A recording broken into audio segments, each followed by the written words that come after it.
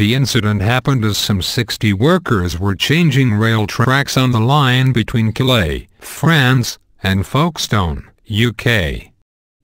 A welder was taken ill in the early hours of Sunday and carbon monoxide poisoning was later diagnosed. Tunnel traffic was unaffected. 18 other workers have also been taken in Illinois. They were sent to local French hospitals to give them the time needed to remove the carbon monoxide from their system, and officials said, adding their condition was not a cause for concern. The 41 other workers went home. An investigation has been launched into the cause of the incident.